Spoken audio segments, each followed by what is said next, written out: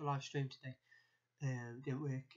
So what I'm going to do is I'll go through in this video what we were going to do on the live stream, which was to make a paracord bracelet.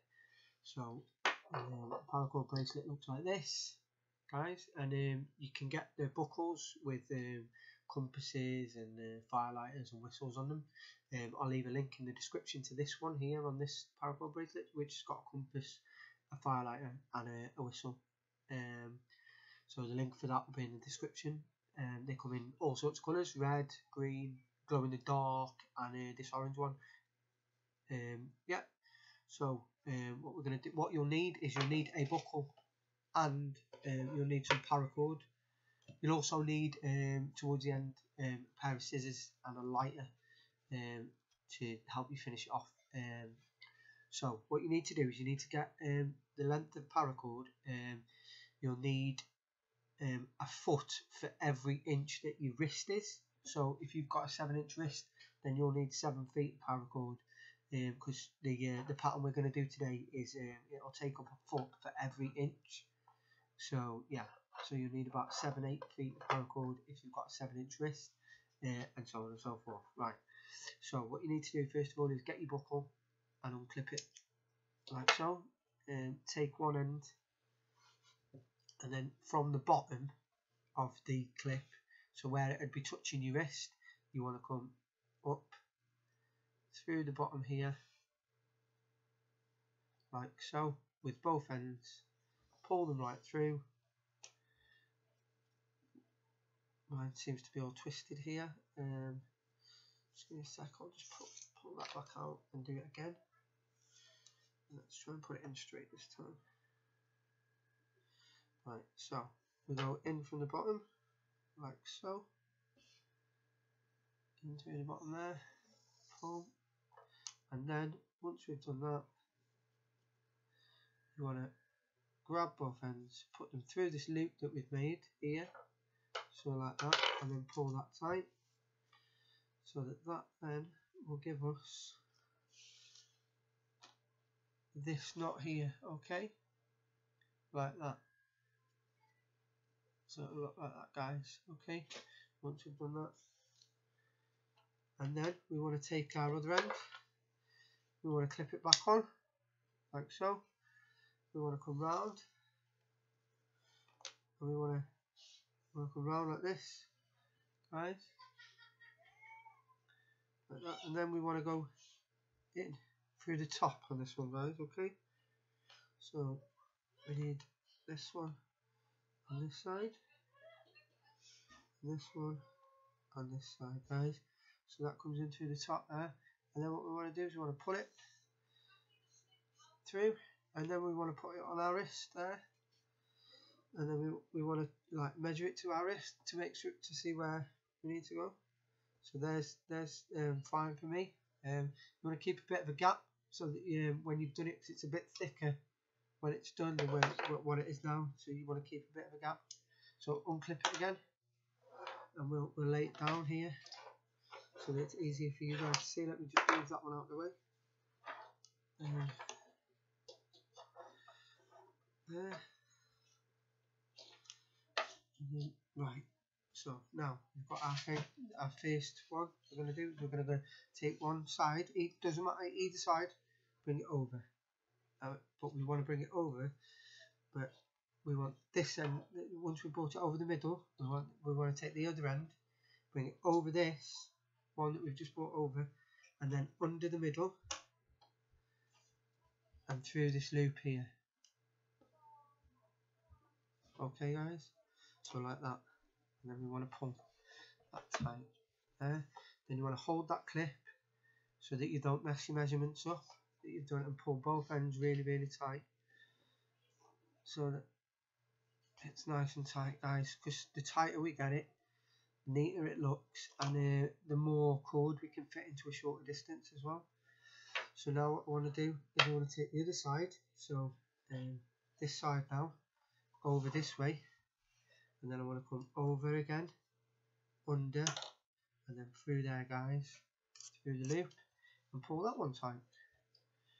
So we keep pulling tight as we go up our bracelet, and you can see already the pattern's starting to form. So we go again this side now. We go over, around the back of the middle bit, and up through the gap there, up through that loop, and we pull, guys, nice and tight. We want to, now we've got past our first bit, we can pull it up a bit so we can fit more in, yeah. And then now this side again. So you go just one more time to recap. We go over the middle with this side, and then we take the other side, guys, which goes over the side we've just brought over the middle, round the back of the middle, and then back up through the loop we've made on this side. Okay, guys, and we pull it tight. And then what you do is you keep doing that until we get all the way down to here, down to the bottom, yeah. Which I'll do 2 more, and then I'll skip to the finish of mine, and I'll show you how to end it. Okay, guys. So round the back, up through there, guys, and then one more time. We make our come across here, over this way, under the middle, and then through the loop there, guys, and then we pull it nice and tight. And like I say, then you keep going down until you get to the end, and I'll come back in a second when I've done mine, and I'll show you how to finish it off, guys. Okay, guys, so to finish off, we need to I'll just show you the last 2 again. So 1, this comes over like this one comes over that one, goes underneath the middle bit, and then through that loop there. Okay, guys, and then the same again, so that comes over, this one comes over that one, goes underneath the middle and through the loop, guys. Okay, so now then, to finish, now see I have a gap here. Now you can go all the way to the buckle if you want to. I mean this one has, I've done all the way to the buckle on both sides on this one, right? But this one, I for some reason have like a lot of cord here and only a bit here. So obviously I've either not quite got it in the middle, or I've not quite measured it right, because I'm running out of cord and I've got only this much left, right? So you can leave it like that. It gives you a little bit more flexibility with it, and that, or you can go right to the end. But when we get to the end, we need to take our pair of scissors and we need to carefully cut as close as we can to our bracelet, not too close though. As close as we can to the bracelet, we need to cut off, guys, both of the ends.